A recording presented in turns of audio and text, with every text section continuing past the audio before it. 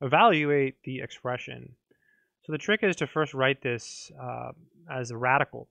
So this number here always goes in the little pocket. It's called the index. It's going to go here like this, and there's our little pocket, and then here's the negative 1000, and then this is being squared. Okay, so that's the trick. If you memorize that this goes in the little pocket, then you got this, right? You'll always get it right. You'll always know what to do. Because the 3 is odd, the negative hangs out. So you can just, it's going to be negative. The answer that we get in the next step is negative. So we're trying to take the cube root of 1000. That's 10, right? Because 10 to the third power is 1000.